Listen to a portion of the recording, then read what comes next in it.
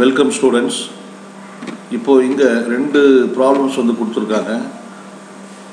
Question என்னன்னா find the domain and range of the functions. அதுல முதல் ப்ராப்ளம் வந்து exercise 5 f of x is equal to square root of minus 2x plus 10.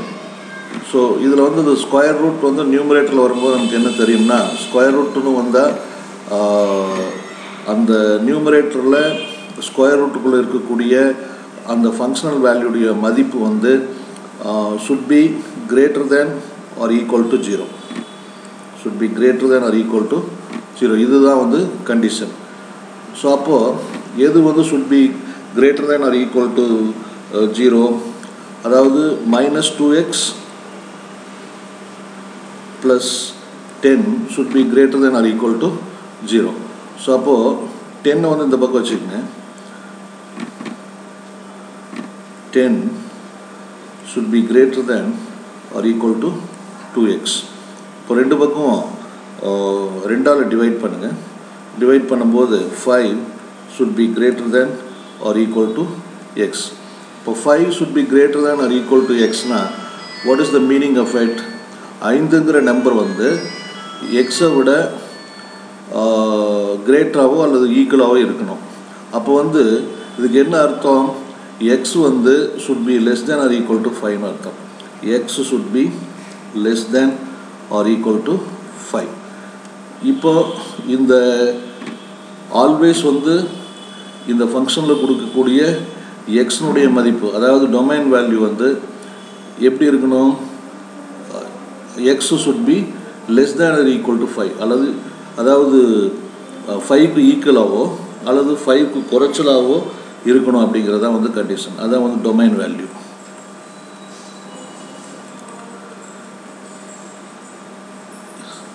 இப்போ therefore we can tell that the domain value should be less than or equal to 5. அப்போ ஒரு கிராஃபை வந்து நீங்கள் வரைஞ்சி பார்க்கும்போது you can easily find out. இது வந்து origin 1 2 3 4 5. இது வந்து -1 -2 -3 இந்த மாதிரி வந்து போயிட்டே இருக்கும். அப்போது எக்ஸனுடைய மதிப்பு வந்து should be less than or equal to 5. இதுக்கு மேலே வந்து போகக்கூடாது, அதாவது 5க்கு மேலே வந்து போகக்கூடாது. அப்போ வந்து இந்த டொமைன் வேல்யூ எந்த ரேஞ்சுக்குள்ளே இருக்குது, என்ன இடைவெளியில் இருக்குது வந்து பாருங்கள். 5க்கு கீழே என்ன நம்பர் வேணாலும் இருக்கலாம். ஸோ அப்போ வந்து டொமைன் வந்து பார்த்திங்கன்னா -∞ -5 வரலும் இந்த ப்ராப்ளத்துக்கு வந்து இருக்கிறதா அர்த்தம். அப்போ ரேஞ்சஸ்னால் அதாவது +5லிருந்து -∞ வரலாம் என்னெல்லாம் எக்ஸுக்கு மதிப்பு கொடுக்குறீங்களோ அதுக்கு வரக்கூடிய ஃபங்க்ஷன் ஆஃப் எக்ஸ் அல்லது ஒய்யினுடைய மதிப்பு வந்து நமக்கு வந்து we can take them as ranges. அப்போ domain is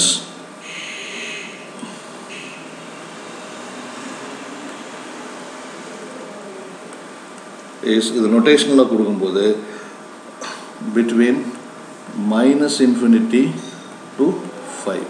இதான் வந்து இந்த ப்ராப்ளத்துக்கு ஆன்சர். நெக்ஸ்ட்டு இந்த எக்ஸசைஸ் 6 வந்து பாருங்கள்.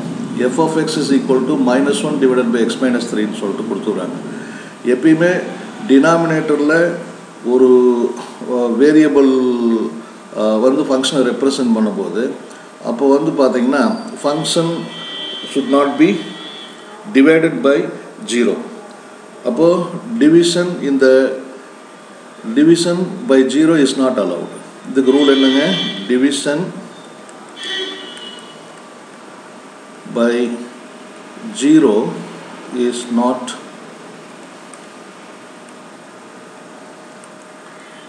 allowed. What does it mean? அப்போ வந்து division by 0 is not allowed னா denominator வந்து பார்த்தீங்கன்னா should not be equal to 0. அப்போ x minus 3 should not be equal to 0. அப்போ x should not be equal to 3. This is the meaning of this. அப்போ x வந்து எப்பயுமே 3ங்கிற மதிப்பு வந்து இருக்கக்கூடாது. அப்போ இதை வந்து ஒரு கிராஃபாக வரைங்க.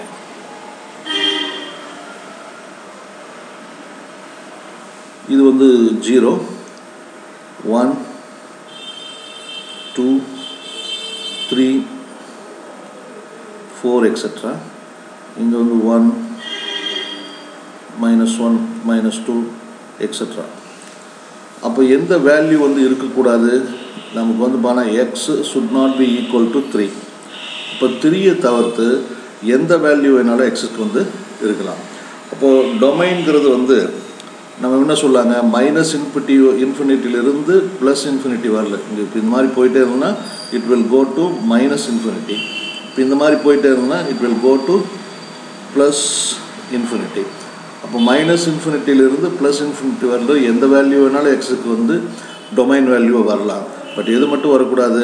3 மட்டும் வரக்கூடாது. அப்போ இதுக்கு வந்து டொமைன் இஸ்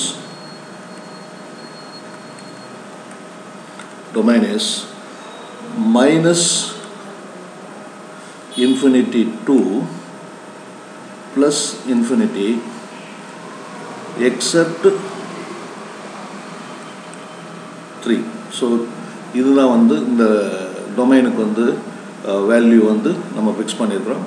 அப்போது இந்த ரேஞ்சஸாக எந்த வேல்யூவில் வரலாம்னா -இன்ஃபினிட்டிலிருந்து ப்ளஸ் இன்ஃபினிட்டிக்கு எக்ஸுக்கு என்னெல்லாம் மதிப்பு கொடுக்குறீங்களோ அதுக்கு வரக்கூடிய ஃபங்க்ஷன் ஆஃப் எக்ஸ் உண்டான மதிப்பு எல்லாத்தையும் வந்து ஒயினுடைய மதிப்பு எல்லாத்தையும் நம்ம வந்து ரேஞ்சஸாக வந்து சொல்ல முடியும். ஆக இந்த square root of something is நியூமரேட்டரில் வரும்போது எப்படி கண்டிஷன் ஃபிக்ஸ் பண்ணுறோம், அதே மாதிரி டினாமினேட்டரில் வேரியபிள் வந்து ஃபங்க்ஷனல் ரிலேஷன்ஷிப்பாக இருக்கும் பொழுது அதுக்கு வந்து எப்படி கண்டிஷன் ஃபிக்ஸ் பண்ணுறோங்கிறத நீங்கள் தெளிவாக புரிஞ்சுக்கிட்டிங்கன்னா இந்த மாதிரியான ப்ராப்ளத்தை சால்வ் பண்ணுறது வந்து ரொம்ப ஈஸியாக இருக்கும். Students, one request. We request you to kindly share this video with your classmates and friends, and also we request you to subscribe for our channel.